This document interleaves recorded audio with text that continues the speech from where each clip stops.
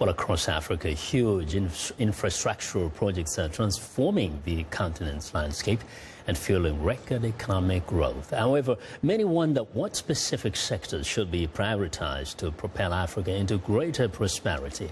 Joining me to discuss the issue is Dr. Thomas Mensah. He's a Ghanaian-American chemical engineer and inventor. Now, he's an expert in the development of fiber optics and nanotechnology. In fact, some of his inventions are in use inside our studios right now. Dr. Mensah, welcome to Africa 54. Thanks, Vincent. Now, I mentioned that some of your inventions are in use. Can you just briefly explain why I said that? Well, social media is a big thing. Yeah. And as you know, in the 80s, I'm one of the 4 inventors of fiber optics. Yeah. And this allowed the internet to explode because now you have fiber optics being used as undersea cable connecting Africa, China, Japan, everywhere. Exactly. So you can call Japan, you can send Facebook pictures to Japan, to China, all over the world because of that technology. Because of that, and it moves fast. And most of it you've explained in your book, the right stuff comes in black too. Yes. And this is the right stuff. Eh? Yes. And the brains behind it. Yeah. Great. This is the 2nd edition, and so that's your copy. Yeah, thank you. Yeah. So we'll hopefully read a lot more about you. But let's talk about how technology can be applied, especially in the sector of transportation in Africa, in order to help the continent grow even faster and get even more prosperous. Yeah, we are proposing that African countries kind of leapfrog by implementing serious strategic infrastructure projects. For example, high-speed train.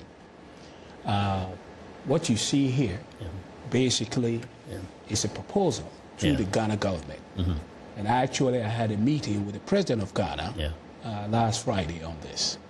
The idea is to have a bullet train, high-speed train, going from the south, which is Accra, the main capital, and Takoradi, through Kumasi, all the way to the border, to Tamale. Yeah.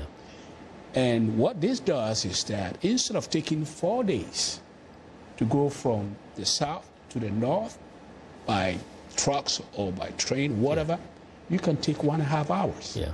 So technically speaking, you can even live in Tamale and work here. Yeah. So you get the sense that, you know, if across the continent we could have these speed trains, this really fast-moving trains like they have now built. I think in Kenya they have one now from the port of Mombasa to inland. Yes. That on its own can play a big role in creating wealth and helping the countries to grow. Yeah, this is very, very important. Yeah. Currently you have Morocco has one. Yeah. Ethiopia has one. And as you mentioned, Kenya. Now, in West Africa, this will be the first. In Ghana, it will be the first. Yeah. And this will be very important because another proposal we have is that you're going to put fiber optics cable along the train route. Yes. And as you go up, you can actually branch off into the different rural areas with this fiber. So internet will be everywhere. So but most importantly, Vincent, you're going to have these trains traveling at 200 miles per hour, and with a fiber optic cable, using the Wi-Fi in the train, you can connect to the internet. So you're saying, in fact, that there will be like a double or triple benefit in terms of advancement and spread of technology across the country. Exactly. Yeah. With this single project, what it will do is you can create factories along the train route that will supply to the train. So if you look at this, China has about 40 trains. When I first proposed this, you know, in America, you know, America is building, you know, from California now, 2 in California. They have built 40 in 10 years. That means they build 4 every year, which means China, for example, can build this train in less than 3 years. And what it will do is that it will create jobs that's needed. You know, you can train people from high schools to be mechanics, from colleges, universities, to be part of this infrastructure development. To be a strategic infrastructure, which means even if you manufacture anything in the factories, you just put it on a high-speed rail and already it's in the port to go all over the world. So this is transformational for any country that develops the technology. And as you know, all the experts in the diaspora, myself, everybody will be eager to go back to their countries. Just like folks trained, Indians that were trained here, Chinese that were trained here, went back home and have their country develop. This high-speed train is built.